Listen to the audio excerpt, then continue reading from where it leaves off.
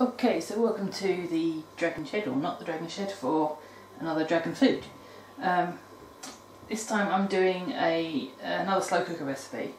Now this recipe I've got a couple of variations. One where you make the sauce separately, poach the chicken and then combine them when you serve, and then a couple where you actually do it all together.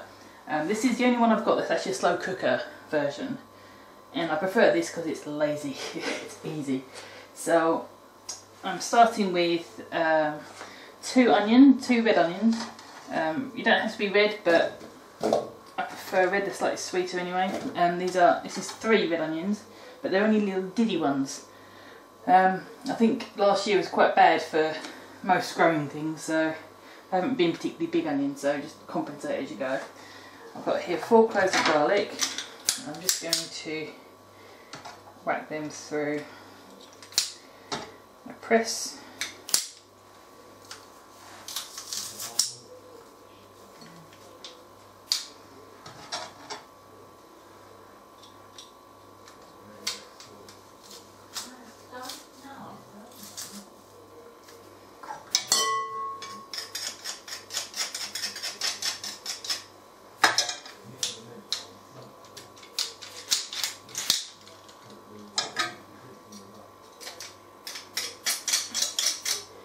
I'm not too concerned about the bits that don't get pressed.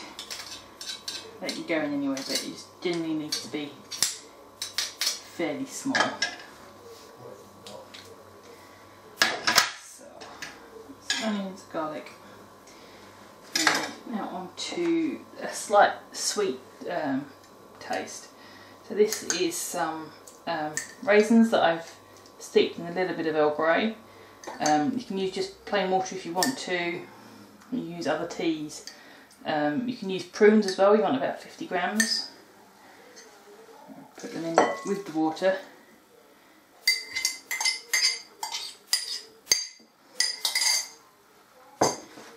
And then some cocoa. Now I'm not sure if I've got the full 50 grams in here. So we shall see. Yeah, I've probably got at least 50 grams. Maybe about 30 grams. Okay. So, no worries. Excuse me 1 second, camera.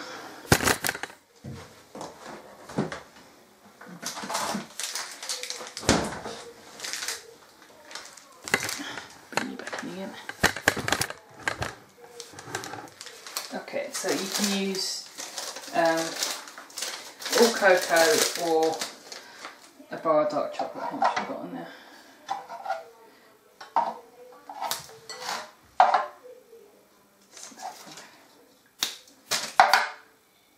$48. And that'll be close enough. You can grate it or you can cut it, whichever's easier.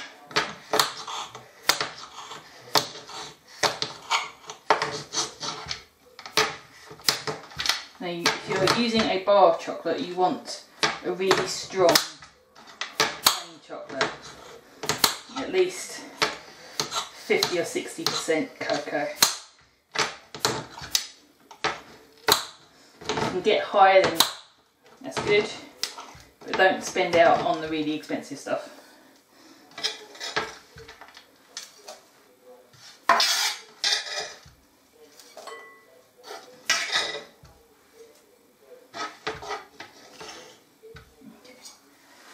Near enough, 50 grams.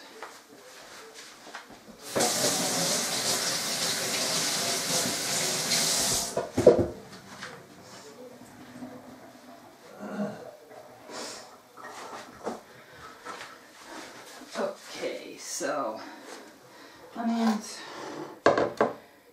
Yeah, that's all the base, and then we go on to our spices. So this is a tablespoon of, you can't see that. There you are. A tablespoon of smoked paprika, 2 teaspoons of ground cumin and cinnamon, half teaspoon of ground clove, and a teaspoon of coriander seed.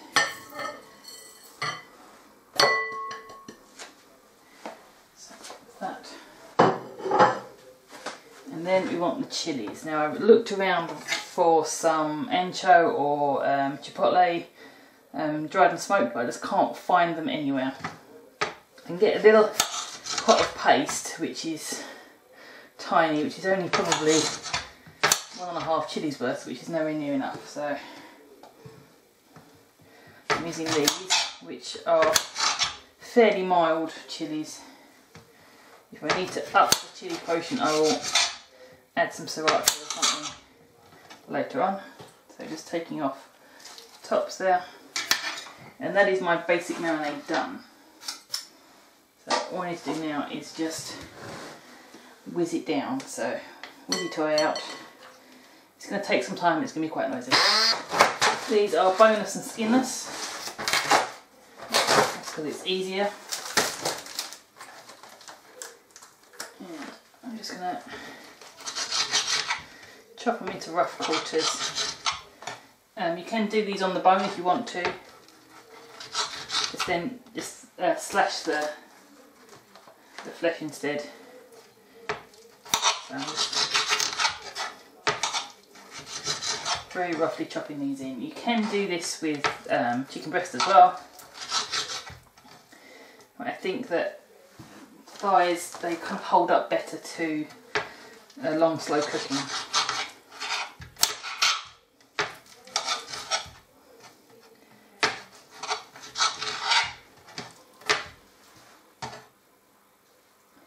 So this is enough for 2 to 4 people, depending on how hungry you are really, and what you serve it with.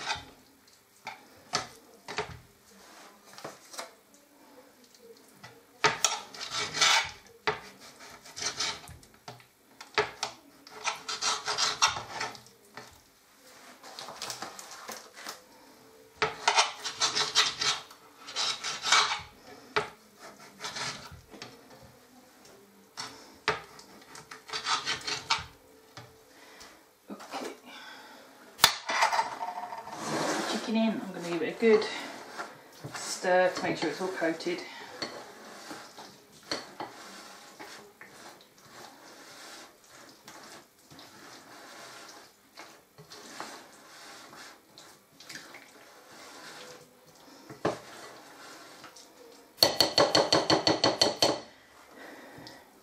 Make sure everything's kind of under the surface.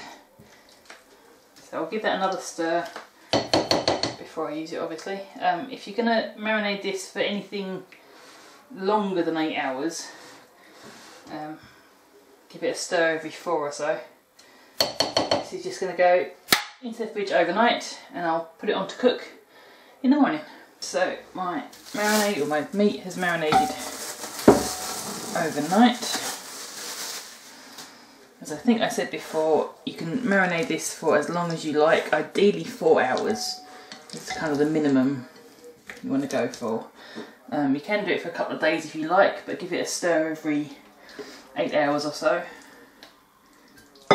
It's going to go in the crock of my slow cooker.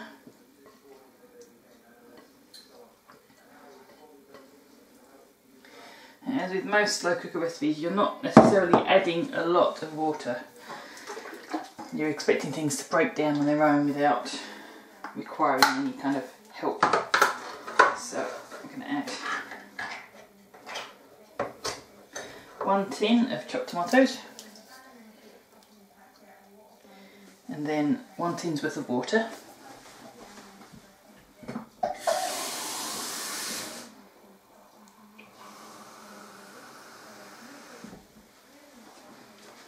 So it's bare minimum liquids going in.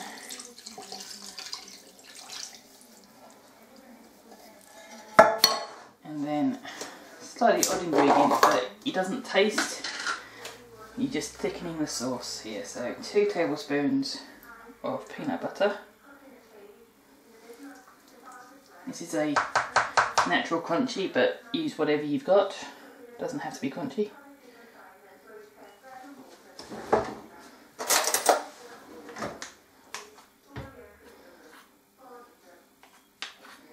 So that's 2 tablespoons peanut butter.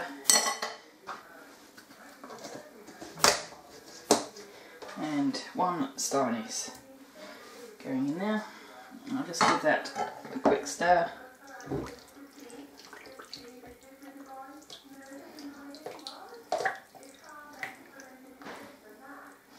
Obviously, if you're not into peanuts, you can't have peanuts for whatever reason.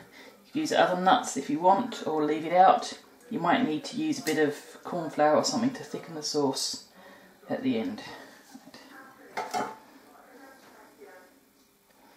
So that's all my major ingredients in, and that now goes on to a low setting for about 8 hours. You can go 10 or 12 if you want to, but 8 hours is about right. So I'll be back to you in about 8 hours. Okay, so this has had a little bit more than 8 hours. It's got a nice bit of sauce to it. I could probably have done with slightly less water, but you never can tell how it's going to come down. So serving this with a bit of brown rice.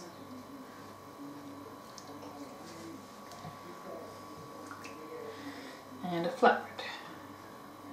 You really do need something to soak up all this lovely juiciness. Now mole is essentially just sauce.